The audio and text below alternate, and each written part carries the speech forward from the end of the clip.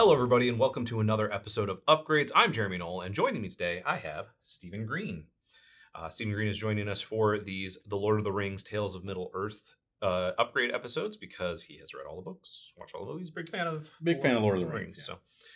So today we are going to be going over the Food and Fellowship deck. This is actually the deck that we got the chance to reveal to everybody, and we went through every card in the deck because it's got all new art, everything like that, and it's a lot of fun. It's a Frodo and Sam deck. It's a food deck. Had the privilege of playing it. Yeah, you got to play it in our Commander Versus episode, which you can go check out on the SCG Commander page. And it's this one's a lot of fun. So this one has got a couple of different things going on. First off, the face cards are partners, but you only get one of the partners as a display card in the deck, which was a little awkward. It has a secondary legendary creature as your secondary commander. That is like legit the secondary. Yep. But then it also has another set of partners that could substitute in. So we're going to talk about all those. That part's great. Yeah, it's all great. This is the Halflings deck. It's headed up by Frodo Adventurous Hobbit, which is a black and a white legendary creature Halfling Scout, 1/3, partners with Sam Loyal Attendant. It has vigilance, and it says whenever Frodo Adventurous Hobbit attacks, if you gained 3 or more life this turn, the ring tempts you. Then, if Frodo is your ring bearer and the ring has tempted you 2 or more times this game, draw a card. Pretty good. Sam, also partnered with Frodo, Sam Loyal Attendant, is 1 green-white, legendary creature, halfling peasant, 2/4, partners with Frodo. At the beginning of combat on your turn, create a food token. And then activated abilities of foods you control cost 1 less to activate. It's like they work together. They work really well together. They like set each other up. Either of them pretty good. Together, quite good. Quite good. Yeah, Sam really good. Specifically, giving you a food every turn Giving you food, and making it cost less. I would say Sam, as in the books and the movies, Sam's what really keeps the story chugging along. He's like, all right, you got to do this. We got to go. Here's the food. Yeah. We've got the, pack everything. Big fan of Sam. Yeah, Sam's and a that great he's making character. the food. That's yeah. It's in fact he's making potatoes. He is making potatoes. Great cards. All right, so this is I believe the other face card, right? Yeah, this is the other face card. It's Bilbo Birthday Celebrant, and he is 1 white, 1 black, 1 green for a 2/3 halfling rogue. So he could theoretically be a rogue, some other time. If you would gain life, you gain that much life plus 1 instead. Okay. And then for 2 green, white, black, tap it. Exile Bilbo Birthday Celebrant. Search your library for any number of creature cards. Put them on the battlefield, then shuffle. There is a kicker here. You can only activate this if you have 111 or more life. Yep. And we did talk about this in our reveal video, and obviously that is, 11st birthday was when the whole thing started off. So it's a really nice callback. I like that they included that. I like that hurdle in a life gain deck. I've had some criticisms. Yeah. They got this one right. They got this one right. Yeah, they got it right. It's really like it's a huge upside. Get any number of creatures, put them onto the battlefield. So good. But that hurdle of getting over 100. Personally, I wish he phased out because he goes invisible instead of exiling. But that doesn't work. You can't do this more than once. You can't. You only have one. You got the one trick. Yeah, you get one. He did disappear as far as almost everybody else was concerned at that party. Not Frodo, Sam, Pippin, and Merry. Not them, and not Gandalf, but like everybody else. He was like, later. I'm out of here. All right, so the other two, which are kind of an addition here, that you can also play as your commanders for the deck, is Merry Warden of Isengard, which is 1 green-white legendary creature halfling advisor. It's a 1/4, partners with Pippin, Warden of Isengard. It says, whenever 1 or more artifacts enter the battlefield under your control, create a 1/1 white soldier creature token with lifelink. This ability triggers only once each turn, which is kind of a newer, more common thing on white cards recently. And then Pippin, Warden of Isengard, is a black and a green halfling advisor, 2/2, partners with Merry. Pay 1, tap it, create a food token. Tap it, sacrifice 4 foods. Other creatures you control get +3/+3 and gain haste until end of turn. Activate only as a sorcery. Pretty good. They just kind of they do Merry and Pippin things. They're just kind of like sort of. I don't think I would have been satisfied no matter what they made these two creatures. Obviously, Mary's making 1/1 soldiers. I don't understand that, but it's Magic, so Yeah. you have to do something. Yep. They have to have abilities, and it can't be like The- disobeys the Lord of Gondor. Yeah, I say like kind of the theme. It's because the main theme of the deck is like Sam and Frodo making food, gaining life, Yep. doing other stuff, ring bearer stuff, and these two are just kind of off doing their own thing. But They are tangentially related. It's Yep. they're making food, but outside of that, it's just kind of like doing their I own think thing. I like Pippin more than Mary. Yeah, I basically 4 foods is a lot of food, Yeah. but he makes food, so like you'll get there. That like pseudo overrun. It's not exactly overrun. They don't get trample. because they don't get the trample, But they get haste. they do get haste, And which is interesting. this deck can make tokens. Yes, It won't struggle to make tokens. So probably quite easy. I mean, the two of them in conjunction are going to make, you'd get 4 1/1s if you made all the food with Pippin to do the overrun ability. Just them together. So you'd have 6 creatures out, and they'd all get +3/+3 in haste. You wouldn't get to attack with Pippin, but I mean that is Still- threatening. still- Still good. Yeah. All right. Looking at some of the other new cards from the deck that aren't necessarily your commanders, there are 29 new cards in this deck specifically. Most of the newer commander decks that are coming out with sets have like 5 or 10. They really went all out with these ones, so there are 29 new cards. We're going to look at just 5 of them to kind of give you an idea of some other things that are going on in the deck. The first one is Feasting Hobbit. It's 1 and a green halfling citizen, 2/2, Devour Food 3, and creatures with power less than Feasting Hobbit's power can't block it. Each food is +3/+3. +3/+3. Let me tell you something. You can make some food in this deck, Yeah.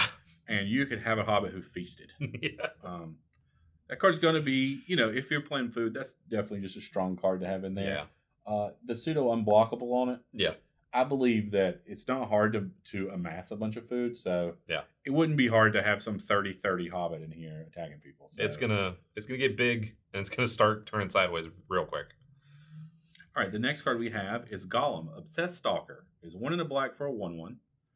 It's a legendary creature, halfling horror, and it has Skulk, which means it can't be blocked by creatures with greater power. So it says, at the beginning of your end step, each opponent dealt damage this game by a creature named Gollum, Obsessed Stalker, loses life equal to the amount of life you gain this turn. Just think about that a second. Yeah. Each player dealt damage this game loses life equal to the life you gained. It's a weird. I don't think there's been much that really tracks that sort of thing previously in Magic. I don't believe so. This is a uniquely new thing. It seems very unique. Now, you do have to have Gollum in play for that trigger to happen, Yeah. but yeah, because it is an end step trigger, but probably just protect it. Yeah. I think if you were building a deck around this, you could this is one of those that's what's the one with like hit counters on it and stuff like that, where you're, as long as you're protecting it, you're gonna be able to make it happen. You're gonna be able to get each of the 3 people attacked at least once, and then if you can keep it in and kind of protect it for a while, you're gonna be able to make them lose. With Skulk, it seems likely that you'll get to it's a 1/1. Yeah. So, anytime past turn 4, it is likely you can just scoot this under the radar, right in, get that little damage hit in, and then, you could, with a 1 sword, make copies of it. And, I guess they're legendary, so maybe we need a Helm of the Host. There's a Helm of the Host, Yeah, that way we get Helm of the Host and then get everyone at once. That's a good way to do it. Yeah. The next one we're looking at is in the main set, and I think a lot of people have had a lot of opinions on this one online, especially your commander. It's Mirkwood Bats. It's 3 and a black, creature bat, 2/3 flying. Whenever you create or sacrifice a token, each opponent loses life. That's an interesting line of text. Yeah, people are going create wild about this. Create or sacrifice. We know how big Treasure is in Commander right now. Yeah, Treasure is huge, and in black, you can definitely red and black are like the main treasure makers, and so it's very easy. So yeah, it's really interesting. Also, your sacrifice decks tend to operate on cards that put tokens in and out of play. Yeah, and 2 life for each one of those. Yeah, that's quite literally 2 permanents in 1 right there. Yeah, and each opponent. Yeah, it gets them all. This is ridiculous. It's a really quite a good common. It's quite a good common is correct. It is merely a common. Yeah. I think its card is. I'm thinking about Blood Artist is an uncommon. I believe Zulaport Cutthroat was also an uncommon. Disciple of the Vault was a common, but that only did I think most of them are uncommon. I think Falconwrath Aristocrat, I think that one from Innistrad is uncommon. I think most of those abilities like that are uncommon. So, like the black, white, gold creatures that do it, also uncommons generally. So it's really interesting seeing it at common. Doesn't have a lot of effect on commander, but it does make sure that card is much, much cheaper. Because it's going to be opened a lot. Yeah, the fact that it's in the commander deck. Yeah, I mean it's a common. It can't get too crazy. Yeah, but there's going to be so many of them that you'll be able to put Mirkwood Bats in your deck for years to come. And it's only going to cost you like 10 cents, quarter, something. Probably not like that much. Yeah. All right, our next card is Treebeard, Gracious Host, and it's 2 green-white for a legendary creature Treefolk. It's an 0/5. It has Trample Ward 2. And says, when it enters the battlefield, create 2 food tokens. And this other line, I like this one. Whenever you gain life, put that many 1/1 counters on target halfling or treefolk. So you can put them on Pippin or on Treebeard. You're going to put it on Treebeard. That's the 2 options. And then suddenly, you're going to make it fly, and then suddenly you're going to kill Look, allegedly, there's a lot that can be done with Treebeard, when you start gaining life. If you watched our episode of Commander Versus where we played these, this one definitely took me out of the game and it did a lot of work. Near the end of the game, it did a lot of work. So I think this card is kind of strong. You don't even have to be, really, if you're playing a life gain deck, this card should be in your deck. Yeah, put that many +1/+1 counters on it. It will only work with itself, but it's a trample ward, so that's a lot going for it. Yeah. It's got protection and it tramples, so you're going to be able to bring it to bear very easily. Yeah, it's gonna close out some games late in the game. Also, it has that line of text that we always want to see with life game in terms of 1/1 counters. It's put that many. We don't want just one. This puts them all, so it fits right in line with all those other creatures that do that. Exactly. And the last one is just a fun piece of equipment that I also thought you'd appreciate here, so that's why I put it in. Field-tested frying pan, 2 and a white, artifact equipment. When field-tested frying pan enters the battlefield, create a food token, then create a 1/1 white halfling creature token, and attach field-tested frying pan to it. Equipped creature has, whenever you gain life, this creature gets +X/+X until end of turn, where X is the amount of life you gained, and it's just equipped too. So comes in with a creature on it, which is kind of a thing that's been a little more common. I just like the flavor of this. Oh, yeah, the flavor is fantastic. Yeah, use that to cook potatoes. Yeah, just and fry them up. What they conies and fish. I think that's like the only 3 things I know that they actually cook. Mm-hmm. Is he catches some rabbits. Yep. Gollum doesn't like that. He wants to eat them raw. He wants to eat them raw. Same with the fish. The fish, yep. He says hates it. Yeah. So the flavor of that's really cool because he does have a frying pan. And then the stew, but that was like potato stew. It was veggies. That was with, I think that's with the rabbits. They cooked it with the rabbits. So that was a kind of a cool flavor add there. Flavor. Mm-hmm. Dad jokes coming out here. We've got some cards that we would suggest adding. Normally we do 5 cards that are under $5. I went a little. I mean, honestly, there's a lot of cheap stuff to put in here. I went a little bit bigger with this one, and we've got a few more than 5, just a couple more than 5, but some really fun ones, some that are very thematically appropriate, some that are just work really well with the deck. The first one we have is Academy Manufacturer. 3 mana, 1/3, artifact creature. Says if you would create a clue, food, or treasure, instead create 1 of each. As we saw, there are some cards in the deck that just like Mirkwood Bats that care about you making. But if you get an Academy Manufacturer and a Mirkwood Bats going, that's a machine gun. Yeah. Because that's 3. That's Lightning Bolt. You know me and Lightning Bolt. That's Lightning Bolt every time you make one. Or, well, not Lightning Bolt when you sack one, but you can sack 3. You can. Yeah. You can sack your treasure to pay for your clue. If you have Sam out, you can sack your treasure to pay for your food. Ooh, that would be good. Yeah, that would be good. I'd gain some life. They take some damage. That's perfect. Yeah, it's so good. Like this card is still it's been reprinted like once or twice at this point, and maybe a couple times. And yeah, it's only a couple of bucks now. Still cheap for now. Our next one is Vito, Thorn of the Dusk Rose. Again, another pretty obvious add in a life gain deck. 2 and a black. Legendary creature, vampire, cleric, 1/3. Whenever you gain life, target opponent loses that much life, and you can pay 3 black creatures you control gain lifelink until end of turn, which is going to be pretty good in this deck. Just with you sacking foods, we're back on the Lightning Bolt train. Yeah, it's a good thing to have because you can really whittle someone down with it. Yeah, you can whittle people like one person down, giving like your Treebeard that has a bunch of counters on it, lifelink, and also with Sand Mount, it's 1 mana to sack a food. So then it's literally Lightning Bolt. Yeah, exactly. Which you love. Yeah. There's no Lightning Bolt in this deck, so I had to include some effects. You had to make your own Lightning bolts. Our next one here is fan favorite. Yeah. This would be Bill the Pony. Figured you like that. It's a 3 and a white for a 1/4. It's a legendary creature, horse. It's a pony. It is a pony. Not a horse. It's a tiny horse. Yeah. It should be legendary creature pony. Now I don't believe pony is a creature type in Magic, so I know what they did. We can't call a pony a horse. Any of the horse people out there would be like, no, that's a pony. Okay. If you've watched Parks and Recreation, Little Sebastian, he's a tiny horse. He's not a pony. Yeah. No, this is an actual pony. This is a pony. He's not a horse.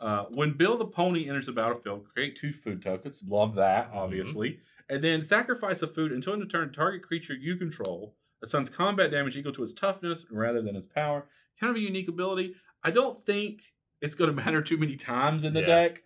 But you can't have the hobbits without Bill the Pony. They would never have got to Mordor without Bill. So we got to include him. Yeah, it's one of those where it doesn't seem like it's going to do much because like a lot of your creatures are going to be 2/2s, 1/1s, but Mary's a 1/4 and Frodo's a 1/3 and Sam's a 2/4. So you're going to get those, and then but Treebeard is you've got a couple of tree folks. Those usually have much higher toughness than power. So you're going to get a little bit in there, but yeah. Our next one is Eleanor Gardner, 3 and a green, 2/4 from the main set. Legendary creature, Halfling Scout. Whenever Eleanor Gardner enters the battlefield, create a food token. At the beginning of your end step, if you sacrifice a food this turn, you may search your library for a basic land card, put that card on the battlefield tapped, then shuffle. You're going to be sacking foods a lot. And so on your turn, as long as you have 1 to sacrifice, you just get to go fetch a land. Sad card, though. Yeah. Yeah, the flavor text says, her father Samwise gave her the red book for safekeeping before he sailed into the West. Yeah. So, that's an allegory to basically Sam dying. Still cool. I'm glad they included it. Yeah. All right, now we have a banger, if you will. It is Fangren Marauder, which is a 6 mana 5/5. It's 5 colors and a green. And it says whenever an artifact is put into a graveyard from the battlefield, you may gain 5 life. Any artifact. Just my food, your treasures as well. Yep. Yeah. This is one that kind of it came out in in the New Phyrexia era, and it was really all about, going against the Mirrodins and killing artifacts and all that. So it was like, here's a little boost, to get when you're killing those artifacts. Nowadays, with all those treasures and you're playing all these food, this card is going to gain you an absurd amount of life. And probably get you to that 111 you need for Bilbo real quick. We're all really lucky this is a common. Yeah. Because if this was a rare, it'd probably be $15 to $20. Yeah. But since it's a common, it's very cheap, very affordable. So. Yep. Our next one, I think, works both in the deck and flavor-wise because it is Feasting Troll King. Well, there's one problem. He's not a... Well, no, the trolls aren't very friendly to the hobbits. Yeah, that's true. Every interaction we have with trolls, they're trying to eat them. That is true. Like the hobbits are the food.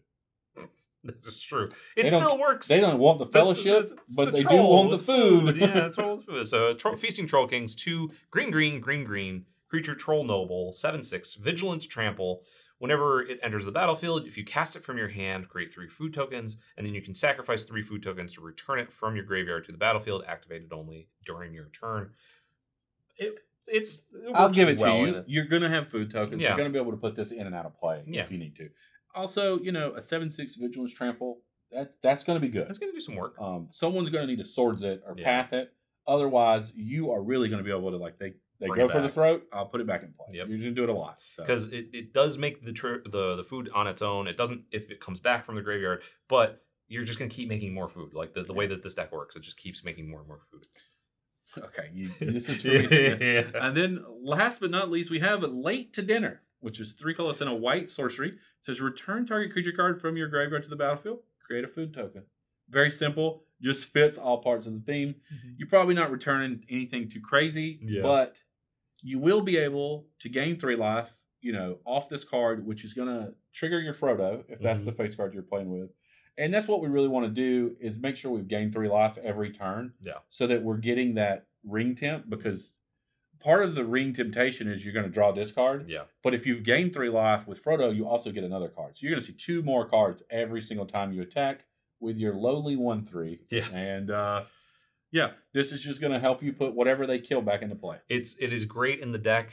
However, I don't know that any hobbits would ever be late to Secondly, dinner. you may not have thought about it. Mhm. Elephant in the picture. The elephant in the picture. Elephant in the picture. I did not think Important about that elephant in the picture. part. All right, now we're going to look at a few cards to remove. Obviously, there's a bunch of different cards in this deck that you could take out. I think this deck is pretty solid. Most of the decks that they've come out with recently are pretty solid. But there are a few that you probably can take out pretty easily. The first one is Shire Sheriff, and it is a halfling soldier, 1 and a white, 2/2 vigilance. Whenever it enters the battlefield, you may sacrifice a token. When you do, exile target creature an opponent controls until Shire Sheriff leaves the battlefield. It's got that little stipulation on it, kind of like a Fiend Hunter sort of thing, where as long as it's in play, that one's removed. More importantly, Jeremy, you're arrested for gate breaking and tearing up the rules and trespassing and bribing guards with food. Okay? We don't have any of that here. Like just the writing on it, tied up. He does have an orc or goblin just tied up. Literally tied up. Like, they couldn't get more tied up. So I like the flavor of it. I think you could do a little better. Yeah, maybe. Probably not. I'm not very good with ropes. I don't think I could. All right, and the next card we have is Hithlane Rope. I think I've mispronounced that, but it's fine. Someone in the comments, give me, it's fine. It's a 2-mana artifact. It says Hithlane Rope can't be sacrificed. You, for 1 and tap it, search your library for a basic land card. Put it on the battlefield, tap, then shuffle. The player to your right gains control of Hithlane Rope. And then the other ability is to draw a card. The player to your right, again, gains control of it. I mean, honestly, we put this to cut. This is a neat card in itself, though. It is. I would try to put it in some group hug deck. Yes. Because then when I'm passing around, I'm making friends. That's kind of what my thought of with it as well is like, I think this is a good card. I don't know if it's necessarily good for this deck specifically, but it is a very good card. This is the kind of thing like Coveted Jewel that I really like. That kind of just like, all right, we're gonna, or what's the creature that taps to draw cards and you give it to somebody else? Humble Defector. Humble Defector, yeah, stuff like that, which I think are really good in Commander. They make friends, and other people really like it. I just have to say, thematically, the Hobbits are friends with 3 of the 4 Lord of the Rings decks. That's true. They like the Riders of Rohan. They like the elves. They don't like Sauron. Right. We don't want to be passing the rope to Sauron ever. Yeah. But the other people, we pass the rope to them as long as every Sauron's time. not on your right, you're good. Yeah. Then the last one is a reprint, Dawn of Hope. 1 and a white enchantment. Whenever you gain life, you may pay 2 if you do draw a card, and then you can pay 3 and a white to create a 1/1 white soldier creature token with lifelink. It's always been like okay. Literally, it's part of what we took out earlier in some of the other videos in the other decks. Yeah. It's okay. Yeah. You could do better. You could do better. I mean, the effect's fine. I think this is a good precon card. If you're playing straight out of the boxes, I think this is good. But if you don't have like Sam out and you're paying 4 mana to gain 3 life and draw a card, that's a little Probably don't. Yeah. Probably save your mana to cast some. And if just creating the white soldier creature tokens is like good if you're playing Merry and Pippin, but like just to get those extra soldiers and get that buff to turn them sideways. But other than that, it's just okay. Only okay, yeah. So that is what we would take out of the deck and add to the Food and Fellowship deck from The Lord of the Rings, Tales of Middle-earth. Let us know what cards you would put into the deck in the comments below. Also, make sure to let us know what cards you would take out of the deck. Also, what would you cook in the frying pan? Other than potatoes. Other than potatoes. I mean, we know potatoes are there. The comment section is just going to be potatoes. Just well, good. Then they got the message. Yeah, you got it. You figured it out. Make sure to also like, share, subscribe, ring that bell to get notified of new episodes. And thank you so much for joining us. We will see you next time.